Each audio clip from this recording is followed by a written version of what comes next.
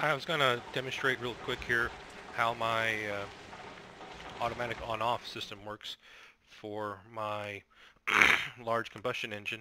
It should be applicable to anyone trying to do on-off control for a steam boiler or things like that. As you can see here, we have to use some Project Red integration components. I've got two battery buffers on this device. Right now I have this one empty because I'm trying to get it to drain a little bit. And on the back here, you can see there's a second battery buffer. And as this one goes down, you can see that the redstone signal coming off of it is starting to go up. So this one measures the storage of the whole device, and it measures it inverted. So as the amount of EU stored within the batteries goes down, you can see it's already starting to get a little bit more power on the redstone. Eventually what will happen is it'll come up over to here and then hit this side of the latch, the set side. And the way an RS latch works is if nothing is coming in, like right now, it just holds whatever it had before. But then as soon as one of the sides here, as soon as this side gets set, it'll connect this over to here and turn this side on, and that'll turn on the large combustion engine.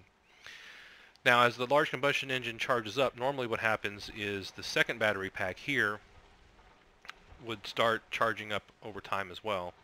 So what would happen is it would start filling up, and this battery energy detection cover here would read the battery, and it would report back the strength as it goes up. Right now it's just reporting, I don't know, whatever that is.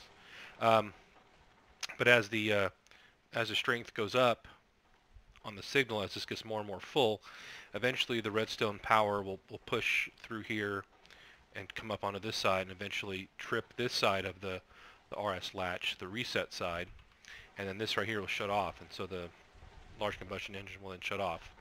It has a, you can't see it from here, but when I built this, before I put this top engine intake casing on, I put down a machine controller cover. Maybe we can take a look at that real quick. Yeah, you can see here the machine controller cover is just right there. Let me see, I need to get some space here. So you can see the machine controller cover there. We can put the casing on top of it, and the way redstone works, it'll actually pass the signal that comes out of here through this machine engine intake casing and to the machine controller cover on the bottom. So we're about halfway through. So I've got a bunch of stuff running right now to try to use up some of this this energy. I don't know if there's anything else I can really throw in. Cause a lot of EU to use up. Yeah, this thing here is just filling up too fast. Alright, let's see if we can make some room in here to allow, here we go, to kick on again. I got too much crap. Yeah, I stockpiled a lot of salt that I mined from a salt mine. Anyways, the as it gets further and further up, you'll see that it's getting closer to the set side. I've got this little lever here that I can turn on and off manually to turn it on earlier. You can see it's almost there. So it should be hitting here in a little bit. And then it'll kick on.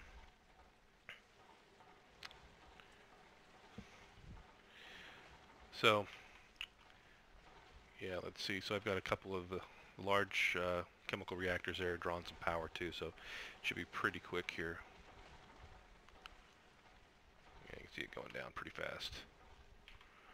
But once it gets up to here, it'll kick this on, turn on the large combustion engine, and then I'll put the batteries back in and you can see it fill up over time as well.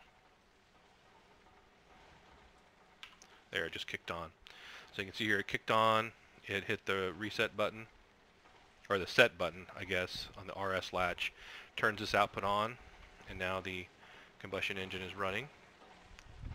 And what will happen is, as long as it's making more EU than it's being used, this battery pack down here should start charging up again. It's going to take a little bit to warm up though, so that's probably what's it's almost up to full efficiency. So it should start charging. Maybe I'm drawing more power than it has. Anyways, what will happen over time is this will start charging up.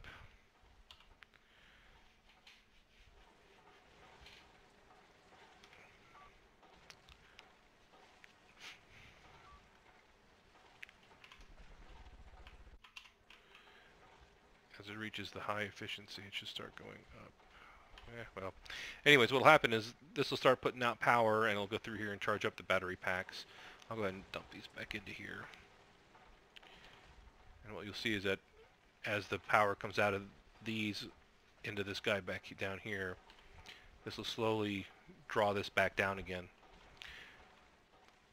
And you can see here that because of the batteries I put in there, the redstone power on this side is now almost up to here, but it's actually going to go back because it's going to charge those last two. And once these guys are fully charged again,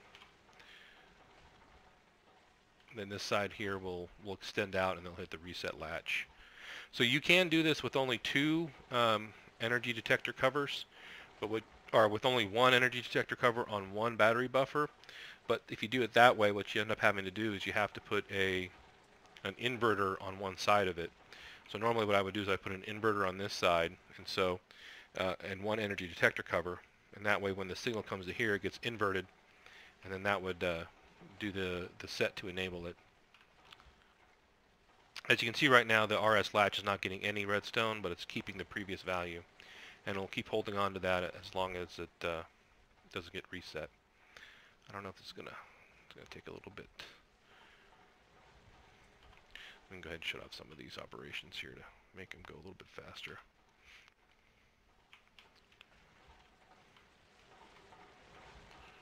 Yeah, that's probably not that long. This is probably going to be the long one.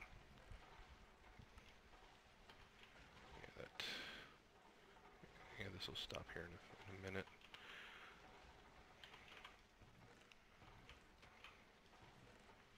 Move some of these back to stop the thermal centrifuge because that's taking up a lot of current.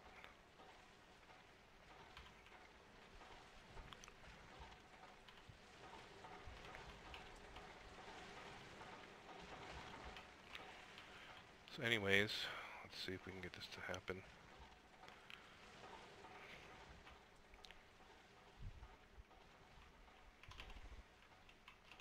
Oh, the other thing was the autoclave. Oh, it's already done.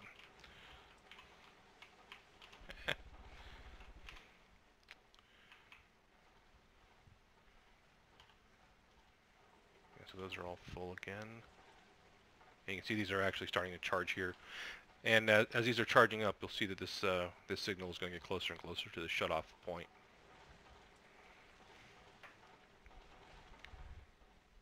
I think it's around like 9.6 for the next, there it is. So it's already almost there.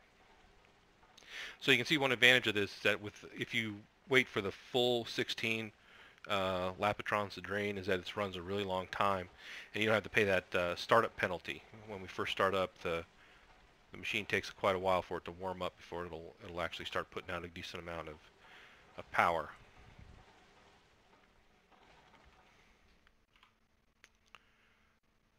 Doing well, almost full. So yeah, one thing you have to do is you have to make a stupid redstone line. There's other ways to do that, I'm sure, but this was just quick and easy to do.